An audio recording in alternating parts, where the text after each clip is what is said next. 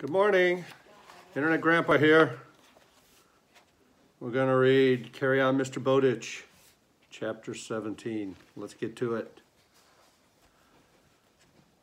Lunars and moonlight. Moonlight sounds romantic. I want to hear all about everything, Nate, Elizabeth said. Dr. Farrell smiled. We both do. Nate thanked him. He told Elizabeth he'd try to see her soon. When I get over feeling like a fool, he told himself. Just now, he said, he must go to the custom house with Captain Prince. Perhaps this evening, Elizabeth asked. It might be a week or two before he could see her, he said. He'd be awful busy taking care of cargo. For a moment, Elizabeth's eyes studied him gravely. Then she smiled and said it was fine he was home. She left the wharf with David Farrell. After Captain Prince and Nate reported to the custom house, they went to Mr. Derby's office. Mr. Derby questioned him briefly and nodded. His mind seemed to be on the success of the Estrella. He told them news of the war threat. The trouble with France dragged on. It'll never be settled until this country wakes up and builds a navy, Prince said. Mr. Derby nodded. President Washington knows he needs a navy. He unfolded a newspaper. Here's what he said in his 8th annual message to Congress last December. He read some passages he had marked. To an active external commerce, the protection of a naval force is indispensable. It is in our experience that the most sincere neutrality is not a sufficient guard against the depredation of nations at war. To secure respect to a neutral flag requires a naval force, organized and ready to vindicate it from insult or aggression. This may even prevent the necessity of going to war. Peace through strength. Prince said, and he's right, but when will he convince Congress? They're finally convinced, Mr. Derby said.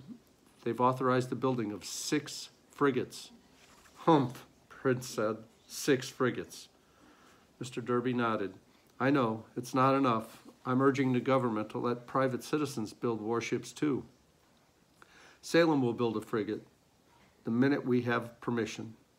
Nate thought of what men said of Mr. Derby, that he could see around corners. Did he see war coming now, in spite of all our efforts to stay at peace? Mr. Derby's secretary interrupted to say that Mr. Blunt, the publisher from Newbury, wanted to see them. A moment later, an impatient young man entered the office, nodded briefly to Mr. Derby and Captain Prince, and glared at Nate. I was talking to Mr. Collins, he said. He tells me you think you found an error in Moore's navigation. I did. In which table? Nate told him. Mr. Blunt gave a short laugh and relaxed. Do you know who compiled that table? Neville Maskelyne, the Royal Astronomer of England. You'd be apt to find a mistake in, well, Newton's Principia. Principia, Nate said. I did find an error in it. Let's see if I can quote the spot. Well, roughly translated, it went something like this. And he quoted the passage and pointed out the error. Mr. Blunt's jaw fell. Well, I'll be. Where did you go to college? London? Paris? You didn't get that kind of education here. Where did you go? I didn't. Mr. Blunt opened his mouth twice before any sound came out. Finally, he said, could you point out the error in Maskelyne's table? Which one? Nate said. There were several. Mr. Blunt's round face swelled and turned red. At last, he swallowed hard and muttered, all of them. Captain Prince said, you might ask him about his new way of working lunars, Mr. Blunt. A new way of working lunars? Nate explained it briefly. Mr. Blunt's jaw dropped again. But that's tremendous. I'd like to include it in the new edition of Moore that I'm bringing out. And if you could, just cast your eye over some of the tables in the book. You don't cast your eye over navigations, Nate barked. When I checked that one table of Maskelyne's, I worked every figure 3 times just to be sure I was right. 3 times? Every figure? But why not? Nate roared. Mathematics is nothing if it isn't correct. Men's lives depend on these figures. Mr. Blunt swelled up and turned red again, but after a little he said, quite so, Mr. Bowditch. I wish we had time for you to check all the tables in Moore. At any rate, I certainly want to include your method of taking lunars. Nate promised to see him in 2 weeks when they'd taken care of their cargo. Soon, he, Captain Prince, and Mr. Derby were deep in figures. Time and again during the next 2 weeks, Nate thought of Elizabeth. Was he ready to see her now? Ready to feel like a big brother, or a father, or something of that sort? He'd give himself a little more time, he decided. When he was done checking on cargo, he was glad he had another excuse to put off seeing her. He must talk to Mr. Blunt about Moore's Navigator. I wish we had time for you to check all the tables, Mr. Blunt repeated, but a great many of the signatures of the book are already printed. He must have seen Nate's bewilderment. He said, "Perhaps you think of a signature as a man's name. We printers have another meaning for it. A signature is a single large sheet of paper on which certain pages of the book are printed. We arrange the pages so that when the signature is folded and trimmed, the pages are in order." Nate said he'd be glad to check some of the tables that weren't printed. Glad of an excuse to keep busy, he thought. He worked on the tables and thought of Elizabeth and stayed somewhere under the figures most of the time. I'm getting over it, he told himself, but every time there was a knock on the door, his heart jumped. Maybe it was a message from Elizabeth, but it never was. Dr. Prince came to see him. "I just wanted to remind you, Nate, the philosophical library is still open to you if you want to read the books." Nate thanked him.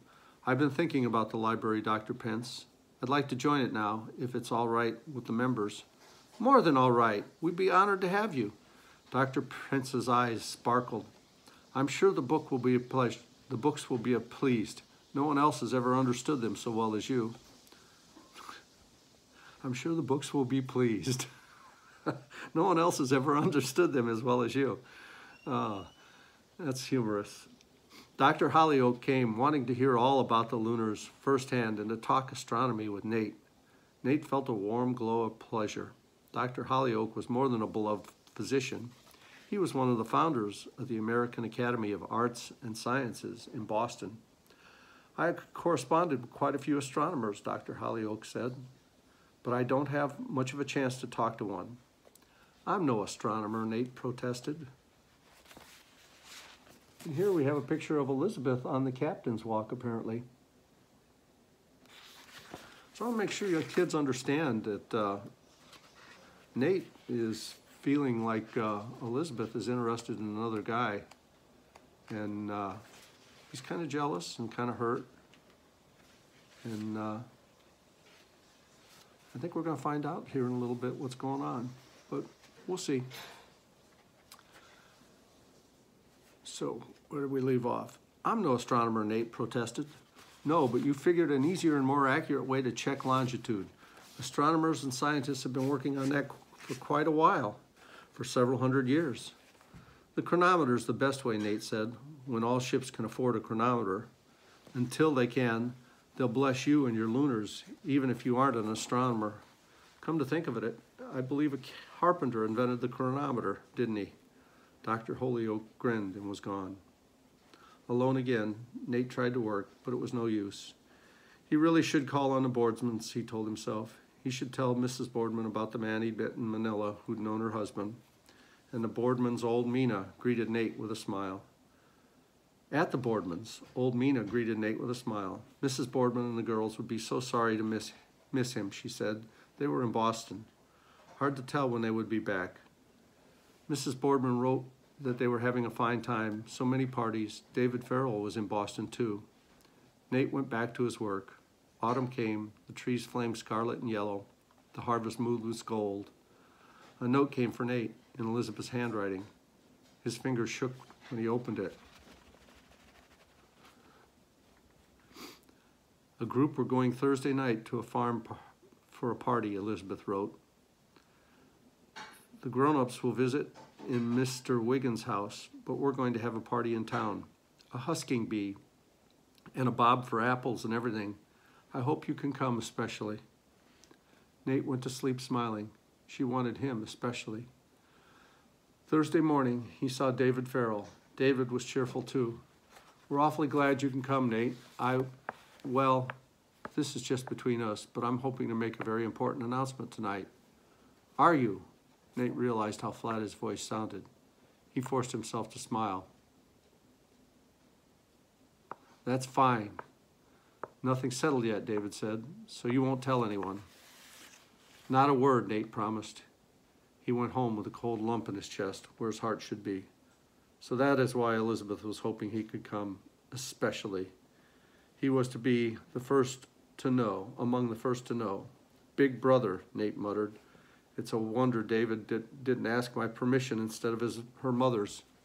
5 times that afternoon he decided he wouldn't go. 5 times he changed his mind. At 7 o'clock that evening, he was alone in a crowd in Wiggins' barn. Not that anyone could tell how he felt. He was sure of that. He knew his face kept smiling all the time. He'd given it a good talking to before he came. He knew his tongue kept making the right answers, but his thoughts were anywhere else, everywhere else.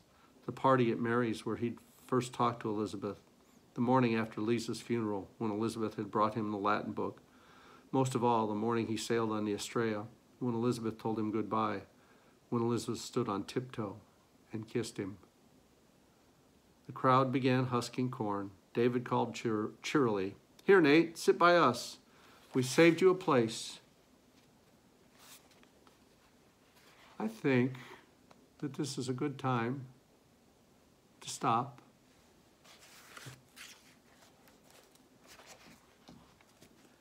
And we'll get back to it in part 2.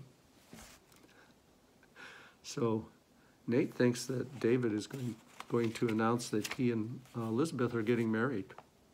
I don't know if you understood that or not. And Nate's pretty jealous. He was hoping that Elizabeth liked him since she kissed him and all. Guess we'll find out later. Love you. Bye-bye for now.